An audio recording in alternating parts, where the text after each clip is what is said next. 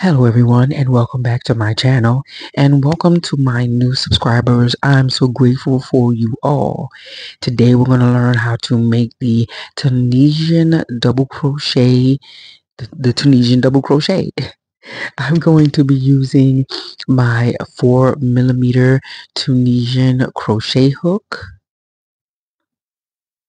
and my Dusty Rose milk cotton yarn.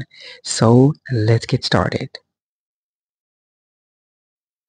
I'm going to go ahead and start with, I'm going to make 12 chains. Go ahead and make your slip knot. And we make our chains just the way we normally would with a regular crochet hook. So I'm going to make 12 chains. 1, 2, 3, 4, 5, 6, 7, 8, 9, 10, 11, 12. So now I am going to go into the back bumps of the row. Go ahead and yarn over and skip 2 and go into that third one. Yarn over and pull up your loop.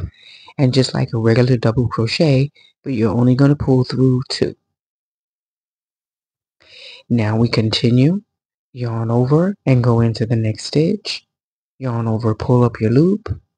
Yarn over and pull through 2. So we do this all the way across. Remember to yarn over before you go into your stitch. Pull up your loop, yarn over, and pull through 2 only. This is the first half of your first row. I apologize for the blurriness. I don't know what's going on. Usually my camera is pretty steady. Yarn over, pull through 2. So I'm going to keep doing that all the way across. And when I get closer to the end, I will be back. But I'm going to show you how to do one more on camera. Into the back loop, yarn over, pull up your loop, yarn over, and pull through 2. And I'll be back. Okay, so now I'm at the end of the row and go into this last back bump here. Yarn over, pull up your loop, yarn over, and pull through 2. So this is our first row, first half of the first row. Now we have to make our back pass. So just like normal, go ahead and chain 1. Remember, this is half, so we did our forward pass, and now we do our back pass, which is the second half. So yarn over, chain 1, and yarn over, and pull through 2 loops all the way to the end. Yarn over, pull through 2, yarn over, pull through 2, all the way to the end.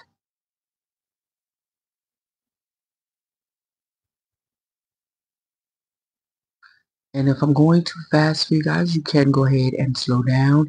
If you're not familiar with Tunisian crochet, you can go ahead and check out my beginner's tutorial for the basic Tunisian crochet stitch and then learn from there. I also have a half double crochet Tunisian stitch tutorial as well. So I'm at the end of the row. Now there's 2 ways to make this double crochet to finish off. This is the second half of your row. So now to begin your next row, we're going to there's 2 ways to do that. You can either, there's 2 loops here. When you make your last stitch, when you do your back pass, you will have 2 loops. So there's one here in the front, that's your first loop, and then one here in the back. Just trying to get it so that I don't split my yarn here. And this is the back loop. So you want to go in between those loops with your hook. You can either go out the front, which will give you a more denser stitch, a tighter stitch, or you can go in between and then go out the back. So that's the way I'm going to go for this row. I'm going to go into the back of the row. It's kind of like a back post double crochet, but not really, except you're going to go in between the stitches. So let me show you. So when you're at the row again, at the end of the row, go ahead and chain 1. Remember to skip that first one because that does not count. The loop on your hook counts. You skip this first one. Go in between the stitch in between those two loops. I'm trying to keep it from splitting. And then out the back, yarn over, pull up your loop, yarn over, and pull through 2. And that's how you do that stitch there. Yarn over again, go into, in between, and into the back. Yarn over and pull up your loop. Yarn over and pull through 2. And that's how you do that. So this is the first half of your second row. In between those 2 bars in those loops, out the back, and pull up and pull through the 2. And just keep making your way all the way across. I'm going to continue making these stitches here. Make sure you're going in between those 2 loops there, those 2 bars, whatever you want to call it. Yarn over, pull up your loop, yarn over, and pull through 2. And I will be back to meet you at the end. Okay, so now we're at the end of the row. I'm going to go into my last stitch here. I'm just adjusting this yarn here so I can get this hook in here. Okay, and go into, if I can get it right now, go into the stitch at the end here. Right in between those 2 bars. Yarn over and pull up your loop. Yarn over, pull through 2. That's the end of the row. So now, again, we're going to go ahead and do our back pass to complete our row. Yarn over and chain 1. And now yarn over and pull through 2. All the way back to the beginning. This is your second half, the top half of your second row. Yarn over, pull through 2, all the way across. So now when we get back to the beginning of the row, I'm going to show you how to do it the other way, show you what it looks like if you decide to go out the front of the stitch instead of the back. Okay, so now this is my second row, the top half of my second row. Now I'm going to go ahead and show you what it looks like if we did it the other way. Go ahead and chain 1. Remember the loop on your hook already counts. You're going to skip that first one. Yarn over. Go in between your stitches and just come right out the front. Remember there's those 2 loops there, those 2 bars. You're going in between that and yarn over and pull up your loop. Yarn over and pull through 2.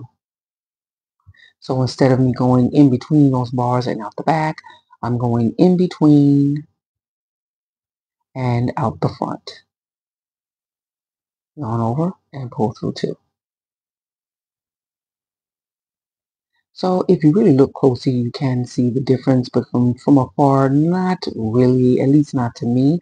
Maybe it's because I didn't make enough rows, but that's the difference in the 2 stitches, whether you go through the front or whether you come out the back. That's the difference in the 2 stitches. So I'm going to keep going, making these stitches. I just want to, again, just show you what that looks like. And I'm going to meet you when I get closer to the end of the row. I'll be back. Okay, so I'm at the end of the row.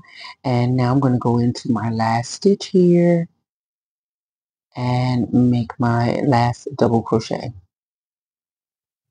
So this is the end of the row. Our yarn is being quite splitty today.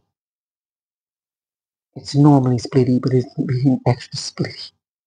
Okay, so I really need to work on making my edges a lot better, my end edges a lot better, but that is how you make that row. So now we're making our back pass. Remember to make your chain 1 first, and then yarn over and go through two loops, all the way to the end.